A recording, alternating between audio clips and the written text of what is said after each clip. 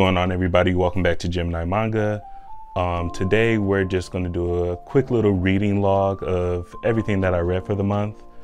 We are going to just do like a quick synopsis of everything, kind of like either my first impressions, if I keep reading, things like that. So yeah, first we have Drifting Dragons Book 1. This is also a Netflix show. It's either coming out or already out.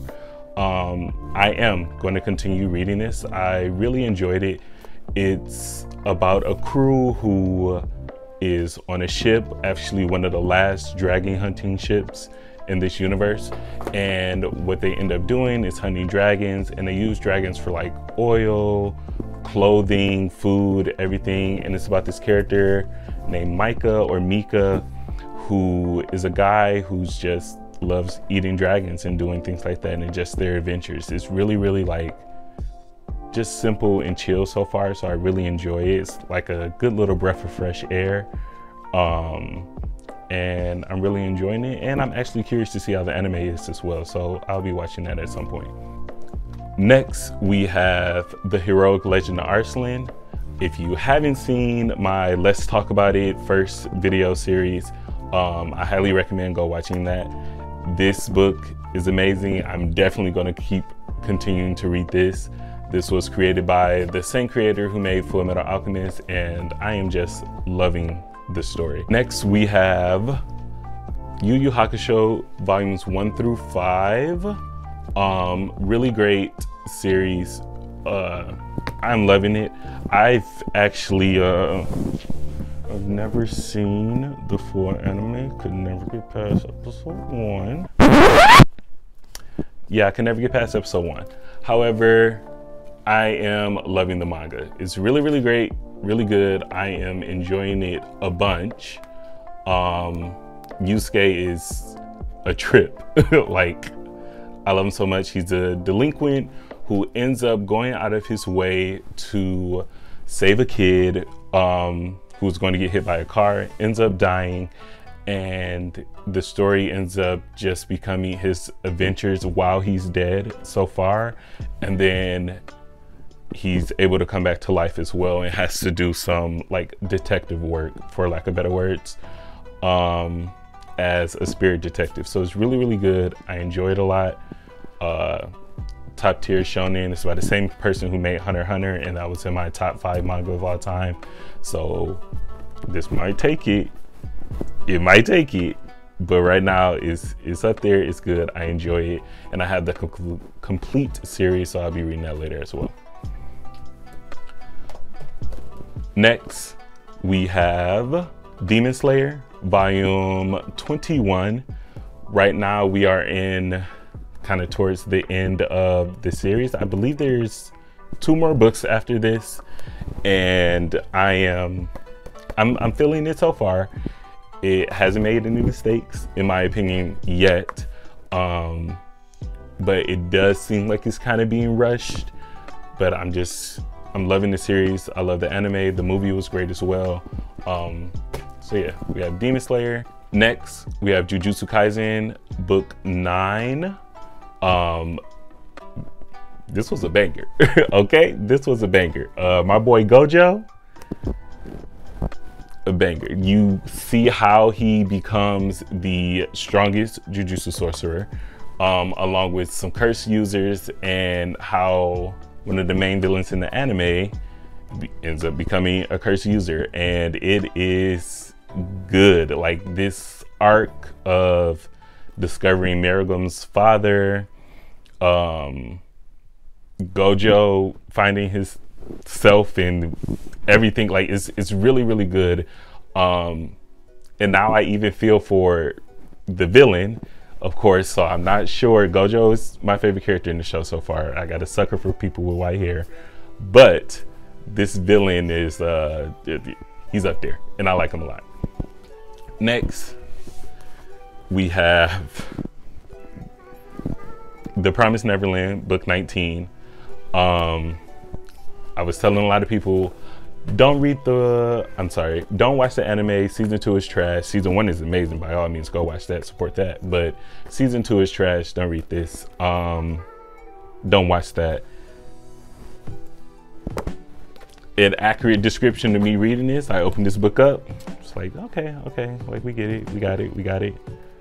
And then I hit this page right here, and I was like, what the? I don't get it. I'm stressed the fuck out. Next, we have book 1 of Solo Leveling.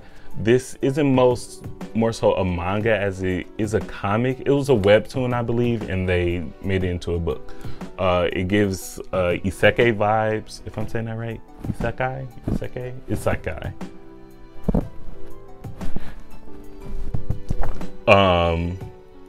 But it's pretty good so far. The world that people live in, they're called hunters, and they are ranked from S to E level, I believe. And right now the main character is an E level hunter, gets beat up in every fight, dies in every fight, or comes close to death, I should say, in every fight. He goes on missions constantly because he gets enough money in order to help his sister go to college and his mother is sick. Typical anime-ish Japan type things. They end up going into this dungeon, and come to find out this dungeon was the strongest dungeon out here, apparently. Left and right, niggas getting fucked up. I couldn't keep up. It was wild. It was crazy, but it was good, and I like that.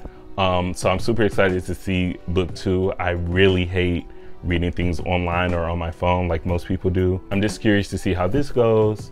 And of course I gotta wait for it to be in print because, like I said, I prefer to read things physically. I just enjoy that. So yeah. Lastly this month we have Ikigami the Ultimate. I mentioned this in my Arslan video that I really enjoy detective anime and things like that. It's just up my sleeve. I kind of want to blame my mother. We used to be watching Snapped and everything else, so I'm addicted to stuff like that. And this is kind of right up his alley. So what ends up happening is that the world is kind of dystopian, and before you even hit 1st grade, everyone takes a shot, and that shot protects you from viruses and diseases that you could possibly get later on in the future. But what happens is every 1,000, how do you say this?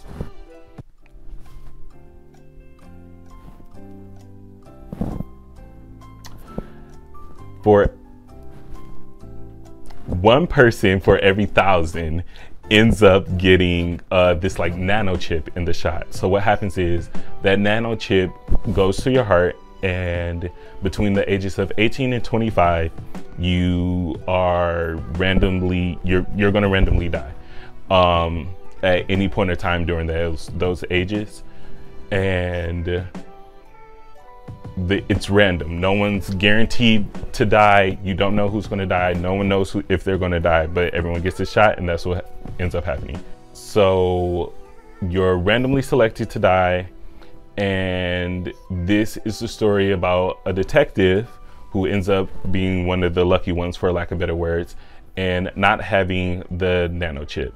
His job is to go and to deliver the Ikigami, and on that Ikigami is just pretty much a death certificate card saying that, hey, you're gonna die within these 24 hours.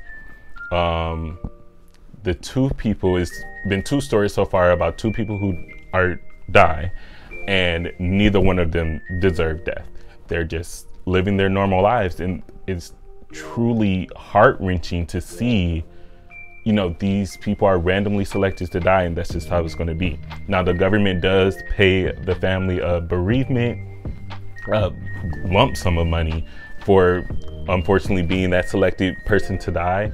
However, if the person does commit a crime within their 24 hours, then the bereavement is taken away and the family has to pay for the crime. And what most likely ends up happening is that the family is so ostracized when their family member has committed that crime during their last 24 hours that they end up leaving town and hiding from the government.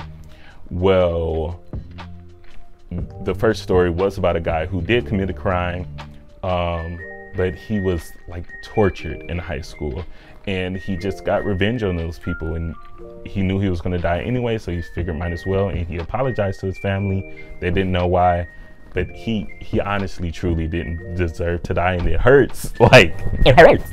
This story is about preserving your life and loving life and living life to the fullest, and he was just getting ready to get over his trauma and, you know, live his life to the best of his ability, and then he gets the Ikigami and he has to die. So it sucks that he has to go through that, and, you know, he snapped. The other character, he ended up not snapping, but it just sucks that these people had to die and they were just randomly selected, and it's all planned out of what's going to happen and everything. So it's really interesting to see, and I have the complete series of this as well. It's really interesting to see how it's going to go and what it's going to do. And the main character is very, he's questioning if this is the correct way that people should be living, or should everyone just be able to live their life and die when they're ready to die, natural causes or whatever the case may be, instead of kind of forcing the world into this certain way of living. So I'm super excited to read that as well. Same thing as Arslan. I'm probably going to like binge them pretty soon, along with Jujutsu, along with YuYu Hakusho. So yeah, so those are my readings for the month. By all means, tell me if there's any recommendations that you recommend. If there is anything that you want me to watch, let me know. Leave a comment, leave a like, share the video. I greatly appreciate it. And thanks for watching. Thanks for your time. Bye.